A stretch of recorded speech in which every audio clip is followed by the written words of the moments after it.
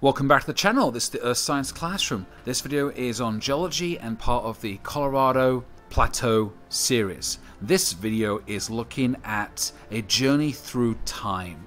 When you go to the Grand Canyon, it is literally a tourist hotspot for over 4 million visitors every year, and also geologists. All these people that love rocks and love to look at rock formations, this is a great place to do it. This is the Earth Science Classroom.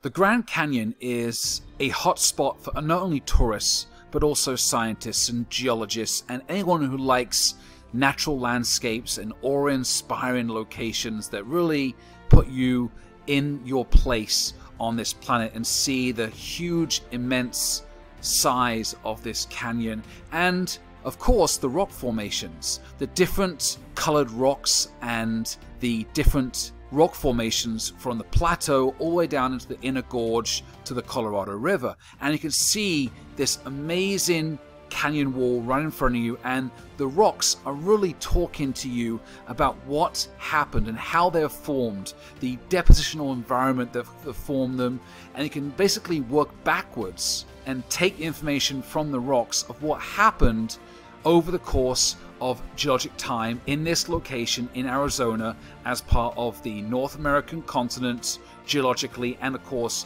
the Colorado Plateau.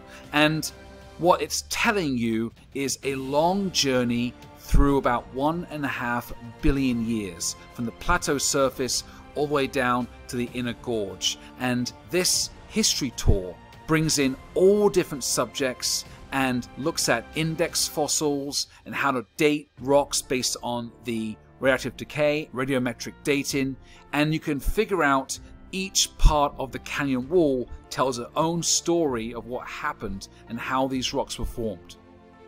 Our geologic history of the Grand Canyon begins at the bottom by the river in the inner gorge. Now, this is also based on the three different rock sets, the three main rock sets of the Grand Canyon. So the first rock set at the bottom, which is the oldest rocks in the Grand Canyon and the oldest rock exposed in or on the Colorado Plateau, is the basement rocks, the basement igneous and metamorphic suites, which date between 1.7 to 1.84 billion years old. These include plutons and various dikes. Now, this is all part of the Proterozoic eon, which is Precambrian time, and this Proterozoic eon dates between 545 million years ago down or to 2.5 billion years ago. So these rocks are extremely old, and it's thanks to the river eroding down so deep in 1 mile in some areas, which we get to see and experience these very old rocks.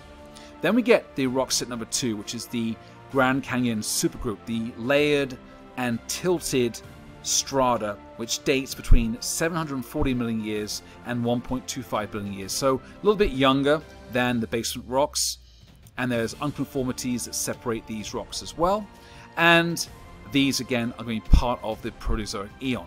Then we get the Phanerozoic eon, which all the rocks in the third set, which is the canyon wall mostly, are part of what's called the Paleozoic era. And then these are split into smaller divisions, and you see here the first one is the Cambrian period, which goes for a short time between 485 to 541 million years ago. And these are the first rocks, or the oldest rocks, in the Paleozoic sedimentary strata or the canyon wall going up to the plateau surface. The Cambrian then turns into the Devonian. There's a little gap there, and there should be 2 periods in between, but are missing due to the lack of rocks formed in that time, which are the Ordovician and the Silurian periods. Now, Devonian period goes from 360 to 420 million years ago, and then we jump into the Carboniferous, where in America we split it into 2 smaller divisions. The earliest is Mississippian and the later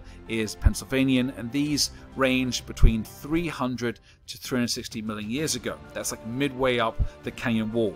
Then we get the Permian. This is the last part of the Great Grand Canyon when we get to the actual plateau surface, where you at the north or south rim standing on the top looking into the Grand Canyon itself. And the Permian dates between 255 to 300 million years ago, and this includes 3 or 4 different rock strata that end up at the surface, and the surface is the youngest rocks based on superposition, and this dates around 255 million years ago. Again, the dates and the geologic time periods do vary based on which journal article or textbook you look at, but these are estimates of ages. So all of this geologic history and the ability to see all these rocks from 1.84 billion years ago to the most recent Kabab limestone at the plateau surface is all due to the Colorado River and the 5 million years of erosion which the river has done to create this amazing canyon which we can all experience today